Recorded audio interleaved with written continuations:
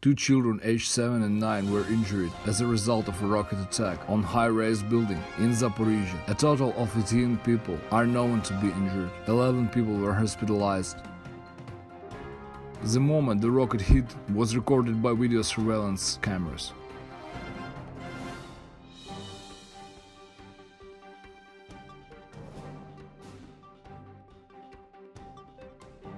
Nine or 10? 10. That's how many Russian tanks were destroyed by special forces of Security Service of Ukraine. White wolves in just one night.